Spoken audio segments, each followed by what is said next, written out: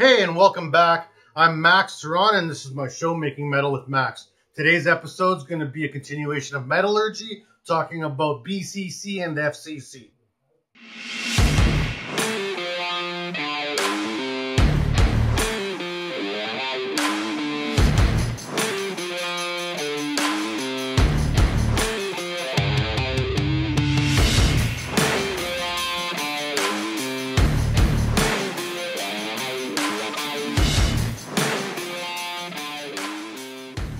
Hey guys, welcome back. My name's Max. Today's show is going to be fun. We're going to be continuing on with Metallurgy. Metallurgy turned into a big thing. We're on episode 4, and I think we got one more episode coming up. I hope you guys have fun. I've been getting great emails from you guys. I really appreciate the contact and the reaching out. I like the comments on Facebook. I like the comments on YouTube and Instagram, and how you guys are getting a hold of me by email. Askmax at CWBgroup.org. It's a great way to get a hold of me. I will try to get back to you as fast as I can, but things are tough and school's going to be starting back up soon. So, making the best of what we can, right? So on today's episode, we're going to be talking about BCC and FCC and what those terms mean and why it matters and why it's important. One of the things that gets lost often with this is in the technical jargon is the why. And I like to start every show with why, and I think you guys know that now. And why do we need to know about BCC, FCC, or HCP, or any of these other crystalline structures that exist in metallurgy? Well, a lot of the things that we've been talking about lead up to this point. The science of metallurgy is very broad, and it can get from a very rudimentary understanding of how steel feels and sounds and burns and melts to the atomic structures in a chemistry lab where I'm working with these materials. And everything that we've taken at every step is valuable now.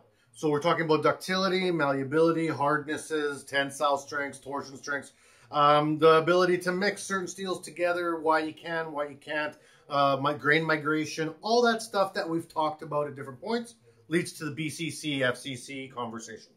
All right, so first of all, why? Well, we need to know how to build things when we're making metals, right? We know that.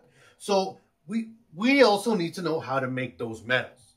Now, in order to make metals and make alloys now, it's not like a scientist or a metallurgist comes into an office with a blank slate and says, oh, here's my periodic tables. I'm just going to throw some things together and see what happens. No. When someone says, look, I need steel, it needs to be X amount of strength and heat resistance because I'm going into outer space. The metallurgist will have a clear understanding of what every metal will do on its own and in relationship to another. Now, you can figure that stuff out atomically. You can figure it out by its grain structure. So why do we need to know this? It's because it will tell us how steels will react. It'll tell us whether they're going to be soft or hard, whether they melt well or not, or the general term weldability, how easily formable, shapeable, bendable, and weldable is this material. Okay? So let's start at the top with lattice. We've talked about lattice a few times, and there's really complex ways to get into this. I had an email saying, can you get a little bit more into the material, a little bit more complex? And I don't know if this is the place for that. I could maybe do follow-up shows. That might be fun. But, there's actually way more out there than I understand, but I love this stuff. So the lattice, we went over it over the last couple shows, is kind of how atoms line up, right? And now an important thing to understand about the lining up of these lattices is that it affects the electrical and thermal conductivity. Thermal conductivity. Okay? Now, that's because if it aligns a certain way, electricity can get through its path well, and with the least amount of loss and the least amount of resistance. All right. Now, if electricity can pass through well, so can heat. Now, these are both in the bubble of energy. Now, it's important to note that energy is a lot of things. When it comes to metals or materials, you'll have your thermal energy, your electrical energy, but then you have gravity. You have its internal gravity, which is its own, ability to create gravity, because everything that spins and has mass has gravity, right? You have different distortions. You have residual stresses. All of these things are different forms of energy that will have an effect on your material. Okay? Now, when I'm putting together my lattice, the way these align naturally affects how well it deals with energy. Okay? Now, the next thing we need to know is how well they hold on to each other. So we talked about there being an atom living inside of each of these boxes. Well, inside of these boxes, there's bonds, right? They're bonding to each other. That gravity, that magnetism, it helps it hold on to its neighbor. And that creates that metal, that hard metal at a frozen temperature, which is, you know, livable for us when steel's hard. And that's why it's good material for us to use. It holds on to itself, it's formable, it's ductile, it's malleable, it's all these wonderful things. Now, every material on the periodic table, but specifically the metals, will have an alignment and a bond within its lattice that allows it to conduct energy in some regard, while maintaining attributes. That's always the good trade-off, that I can hammer this, but it can also build and melt and re-harden and be usable and not dissipate or fly away. It'll revert back to its original state that we started with, if done properly. All right? So we understand that there's this bond, there's this electrical conductivity or energy conductivity, and that there's an alignment within it. Next, when we add to this conversation, what we need to discuss is energy. Okay, so energy is a lot of things. We just went over that. It's a lot of stuff. It can be a lot of different variables. Now, how a material deals with energy is very important. We like metals because they deal with energy generally pretty well. Okay, if we look at types of energy, maybe you guys will recognize this little trinket. If you've been to the shrink or a doctor, you see it in movies. It's a metal ball. You pull back on it, you let go, and it ticks back and forth. Okay, now that's called Newton's cradle. Newton's cradle. Cradle, and it's basically an instrument to show you kinetic energy. When I pull this ball back up to here, okay, I'm pulling it up, and then gravity is going to want to pull it back down, right? We know that. These are all hanging at a state of rest because gravity's pulled them on the end of their string and they can't go anywhere.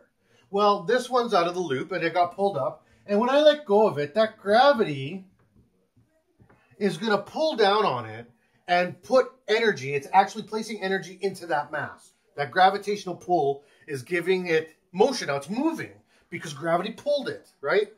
When this hits this, its energy has converted from gravity to kinetic. That gravity is boom here, now it's K, into there, kinetic, into there, kinetic, into there, kinetic, into there. And then this ball will come up and fight gravity. The energy stored in won't be lost. It'll be converted, and then it comes back out. Okay, now that's important to understand in all materials. Energy can be transitioned. It can be moved around. It doesn't necessarily get weaker. There's really no reason to lose energy unless it's being converted into other forms of energy that make it seem like there's a loss. Like electricity doesn't get lost from A to B. It gets lost in heat. Then that heat gets spent out into nature, and the atmosphere gains that energy, which then goes on somewhere else. That energy is constantly everywhere. It's just changing forms. Okay? Now, that's pretty important when it comes to metal also, because when you get to certain types of processes, say like plasma or ionization, you're going to be talking about how energy is passed along really well in situations where maybe it shouldn't be. Well, when something is ionized, it's almost like that kinetic energy. It's become a material now that can pass off energy well. Okay? Now, if I put this energy on a scale, as you noticed, I use a lot of scales. And here I have very low energy. So low energy would be not a lot of input, not a lot of electricity. And in this term, on this scale, what I'm going to be talking about here is heat. Okay? Now, there's no such thing as a cool scale. Everything's a heat scale, right? So coolness is just the absence of heat. So when I'm cold or not hot, at a very low energy, I have a solid. Now, this means that it's frozen, right? Water freezes at 0, well, steel freezes at 900. You know, so that's it is what it is. Every material has its own thing. So I add some heat, some fire, and then it turns into a gas. Okay? Oh, sorry. Liquid. I missed one there. Liquid. Once I get to a liquid, now things are moving around. Things are a little bit more shaky. I got a little bit of liquidy. I add more heat. I get to a gas, right? Now things are really moving. And if I go to the fourth state of matter here, I have plasma. Now, why is it important to understand the states of matter? Well, because this has to do with transferage of energy. So I have heat. I have almost no heat, right? Things are solid. I add heat. Things get liquid. I add heat. They go to gas. I add heat. It goes to a plasma. And what's happening to my atomic structure? Here, I'm frozen. There's no motion happening.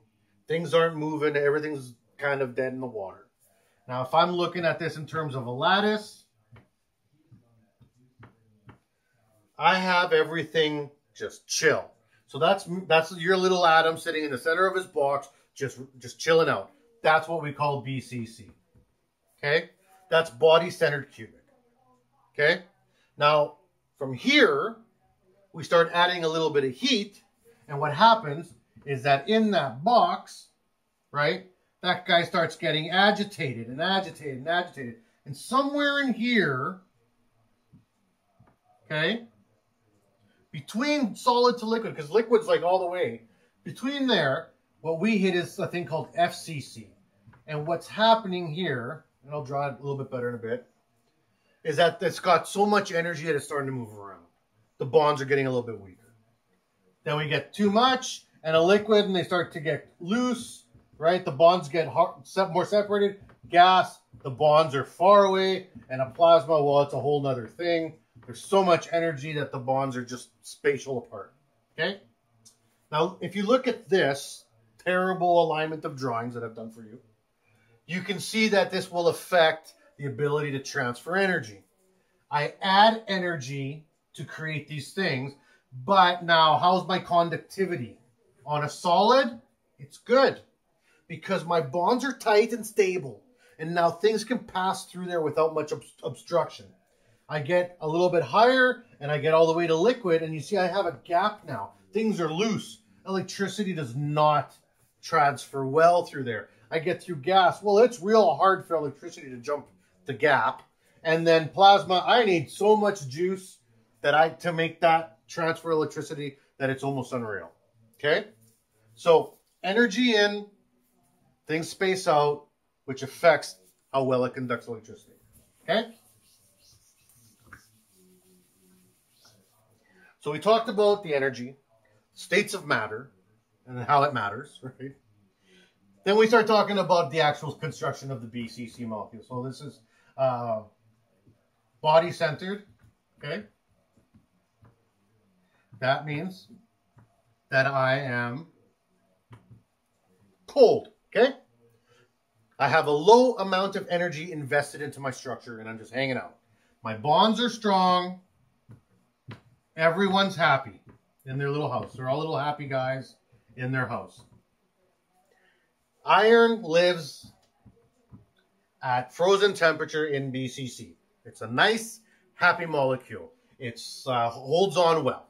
Okay? Over here, we're going to have FCC, which is face-centered.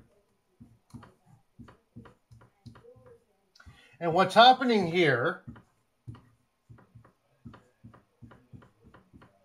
once I get my drawings done, is that I've invested so much energy. Remember, heat energy. Okay, this is my fire. Heat energy is going in. And what happens is that this guy starts getting agitated. Now, we learned that in I think, grade school, that when you add heat to an atom, it starts to move around. Okay, it's how microwaves work for heating up water. Okay, so we're agitating the molecule or the nucleus by adding energy. Eventually, I'll start moving this guy so much that the house is starting to rumble, right? The house is starting to bang around because I got basically a high energy guy starting to push his boundaries. Electrons are centered around it. It's a magnetic sphere. And what happens is the atom can live in there. The nucleus can live in there. But as it puts strain on those boundaries, it starts to move it. Okay? that movement starts to weaken these bonds, which makes the material easier to move and bend, right? Iron, I add a little bit of heat, and it starts getting bendy, right? It starts getting easier to form. I get to a certain point where I've added so much heat that my guy in the center is actually starting to now compromise his boundaries, okay? There's so much energy in here that this guy's going nuts. And what he's starting to do now is he's actually coming up to his limit, which is the guy beside him. It's his fence, right? And he's hitting that limit. And that guy is just as excited, and he's kind of hitting back, right? And what happens now is that once we go past FCC, these bonds will start to break apart. And that's when you go into liquid. Okay, the big L over here. Between here and here is kind of where the magic happens for almost all our iron chemistry. When we're talking about tempering or heat treating, everything we're doing is either below critical temperature or above critical temperature. Those are the conversations that we have. And that's based on the amount of energy stored within that iron. Now, an interesting thing happens. As you go from BCC to FCC, this guy's hyped, man. Like, he's hyped up on energy. So he actually conducts electricity pretty damn good. And in most instances, FCC substances are better conductors than BCC substances. So iron at a totally cold state does not conduct electricity that well. I warm it up a little bit and it starts to conduct electricity a lot better. And we know this as welders inadvertently because we weld one pass and it doesn't weld very good because it's cold. The next pass just lays in like butter because everything's warmed up and now the electrical pathways are just relaxed, right? Up to a point. As soon as they start to break apart, that conductivity is done. You get to a gas and it's over, or a liquid and it's over. So you can only go so far, and this is the game you play. When you go past this, you have to be able to mitigate the cooling, the expansions. You have to really watch the alloys and the grain migration. Inside of here, you can do a lot without damaging that. All right? So body-centered cubic, low energy, happy rest time. FCC, overloaded, hyper time energy guy. All right? So how does that play out with other elements? Well, if I want to make an alloy, let's say I want to make an alloy, and I start with an Fe, which is a BCC. Okay, we know what that reacts like. We know what that's like. FCC, BCC, and HCP, which is hexagon closed packed materials, all also have their own ductility malleability rates, okay? Now, this Fe at a BCC is pretty good. I like it for certain materials. But you know what? I want to make it harder. Okay, so I want to make it harder. Well, what's a really good hard element? Okay, chrome. Chrome is really tight molecule, and I can add chrome. It's also a BCC. Now, these conduct electricity about the same, but you know what? Let's add some nickel, and that's an FCC. This conducts even a little bit better than these two, but what this one does is that it disrupts the lattice. You put these three together, I get stainless steel. Wow. Now, stainless steel is all a mix of chrome and nickel with iron at various levels.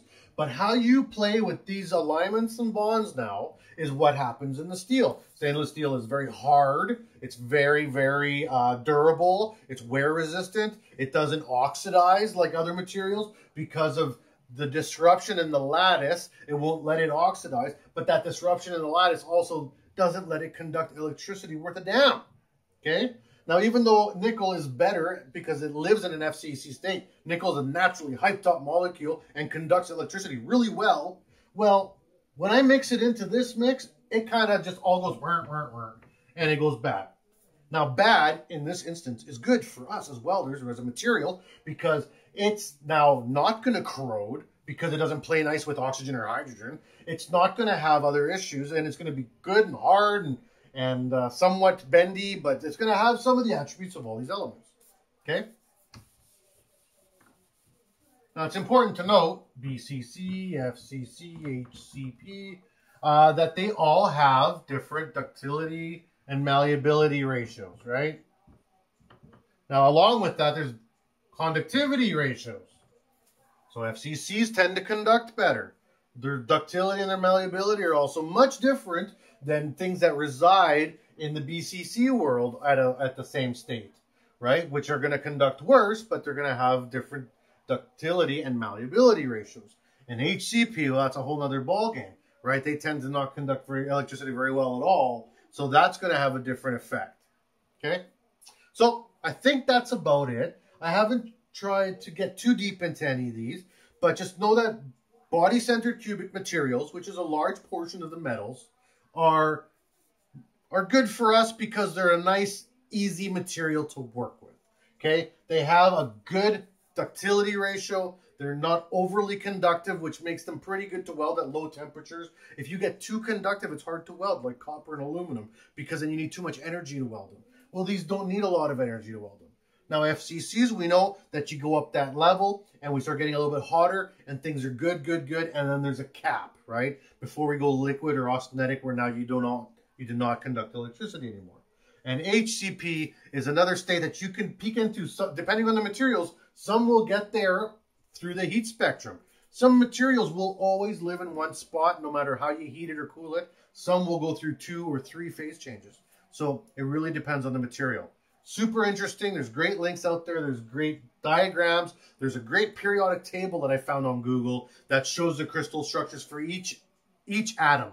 And that's really fun. I'll see if I can get the guys, my post-editing guys, to put it up for us. So anyways, I think that's about it. Next week, we're going to get into classifications. I've had lots of questions about rods, designations, fluxes, how to order steel, what the numbers mean. And I think that's some good, valid questions. We need to know that stuff.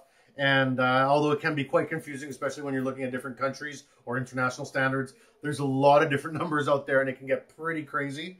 Thanks to the emails again from people. Thanks to my post-production team. Thanks for CWBi Acorn for helping us out. They always do a great job for me. Thanks to the people on YouTube that are following. I appreciate it. Thanks to the CWB Association. Sign up for your membership, please. Go to the association website. It's on the CWB group site. Go to association. I'm in the Regina chapter. And if you got any emails, ask me at askmax@cwbgroup.org or shoot me a message on Instagram, KingMaxwell75. Hope you guys enjoyed the show. Take care.